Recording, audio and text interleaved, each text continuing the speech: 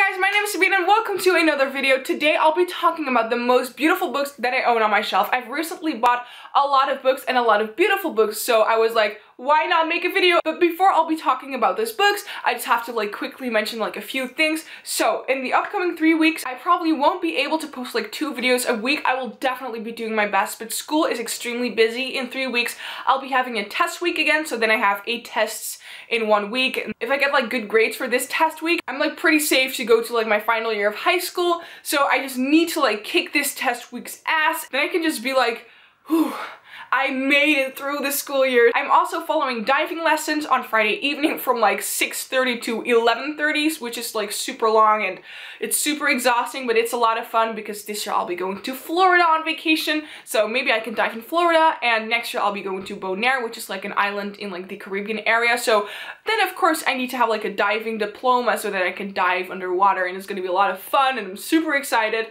And I also got a job, so I'm gonna work.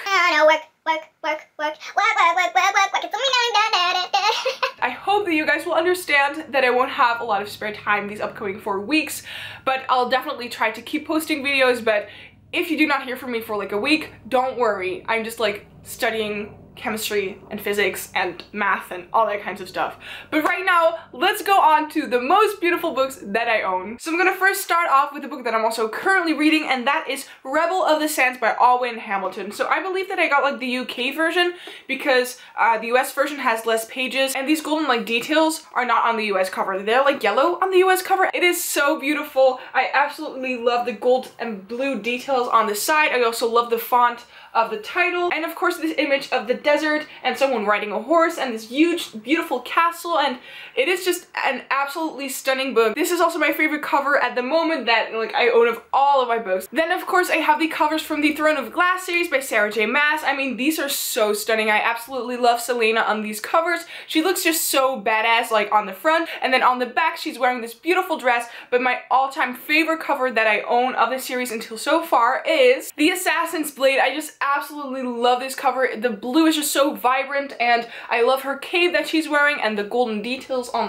the title. And these paperbacks are actually really nice. They feel quite firm, but they're also floppy. Then I have the UK versions of the Mortal Instruments series. So here I have City of Bones and here I have City of Ashes. And they're just so plain and simple, but then this design on the front cover, they are just so detailed. I just can't stop looking at it. Again, I also really love the gold details on the title and these little sign things that you see everywhere. I have no clue what they're called because I still haven't read the first book. The 3 covers of the Anna and the French Kiss companion novels. Of course, here I have Anna and the French Kiss, Lola and the Boy Next Door, and last but definitely not least, I have Isla and the Happily Ever After. I think that this is actually my favorite cover. Green is not my favorite color, but I love green books. I love this gradient on the book. All of these books have some sort of gradient going on. This is orange and yellow, and then from Anna you have dark pink to light pink or red or something, but this is my favorite cover. I also love the building, New York, and Anna has Paris, and Lola has San Francisco. To All the Boys I Loved Before and P.S. I Still Love You by Jenny Han.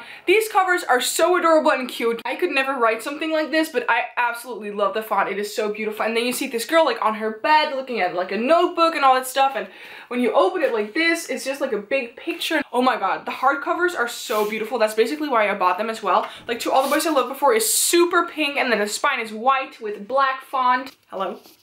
Come here. P.S. I Still Love You Without Dust Jacket is even more beautiful in my opinion. It's this beautiful pastel blue with again the white spine. These 2 are my most beautiful hardcovers that I own because they have this special color scheme to it, and they're not just plain black. Illuminate by J. Kristoff and Amy Kaufman is one of my favorite books as well. It's just such a stunning hardcover. I mean, the dust jacket is super shiny and it feels so smooth, and when you remove it, you have this super cool book. It has a file on the book itself. As you guys know, the book has this super interesting format. It's all told in files and all that stuff. And last but definitely not least, and that is of course the illustrated edition of Harry Potter and the Philosopher's Stone by J.K. Rowling and Jim Kay, because he illustrated this book.